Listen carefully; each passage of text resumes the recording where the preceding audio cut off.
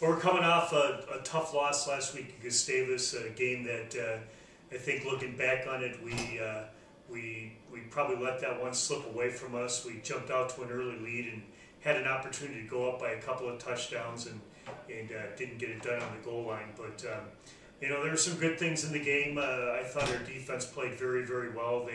We held their good running back to under 100 yards, which it only happened once so far this year. And we did some good things offensively also. Just didn't play a complete game on both sides of the ball. So disappointing game, but we can't do anything about it. We can't look back. We have to look forward. And our next game is coming up tomorrow. We play a much improved Hamline squad.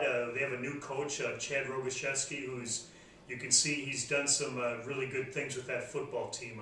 They do have the leading rusher in the conference, Austin Duncan, and we know that he's going to carry the ball probably between 30 to 40 times a game. And for us to win the football game, we're going to have to stop their running game, and then we need to be opportunistic on offense. When we get opportunities to score, especially in the red zone, we have to do that, and that's kind of been our focus this week in practice. Our kids are they're ready to go. We've got 2 games left, and we know we've got to win both of them to have any shot at being considered for the playoffs.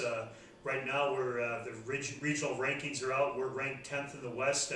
We need to move up, and in order to do that, we've got to win tomorrow and then win the following week. So tomorrow's a huge game for us. A home game. Seems like we haven't been home for a long time. So our guys are looking forward to getting back out to Clemens Stadium. Hope everybody can come out and keep the rain away tomorrow. So we're looking forward to get back out there against the Hamline Pipers. They have an interesting defense. There's no real way to tell what they're going to do. They've done different things each game. They go back and forth between an odd and an even front. There aren't that many teams that do that. So we have a challenge there where we think we got to make sure we're doing our things really well. Have some things to shore up from last week. A disappointing loss to Gustavus, but that's why we're champing at the bit to get back out there. I think our guys will respond to the call. This is a big game for us. We've got to play well against Hamline.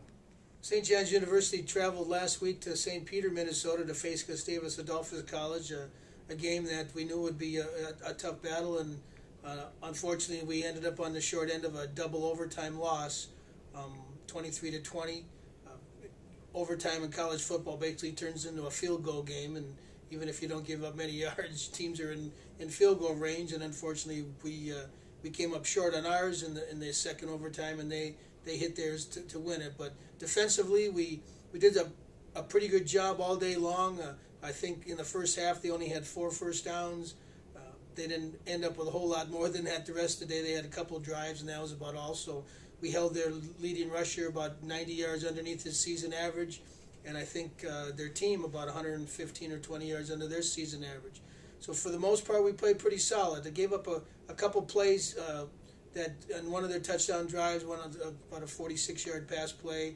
Other than that, we kept them pretty much in check, and we did have 2 more interceptions, but played the run awfully well as for the most part. And obviously, both sides of the football, we were disappointed not coming away with a victory.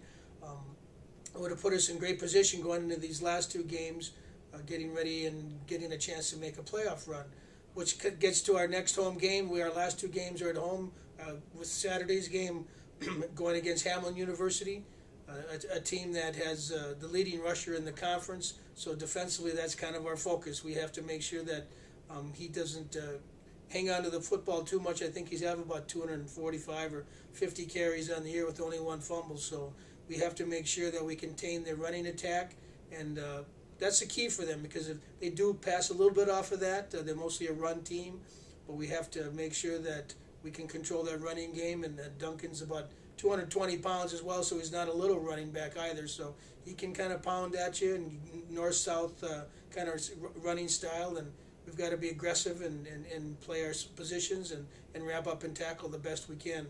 With that, a win is really crucial for us at this time if we are still looking at our playoff hopes. But biggest thing we can do is just go old cliches, play it 1 down at a time, and come away with a win against Hamline here on Saturday.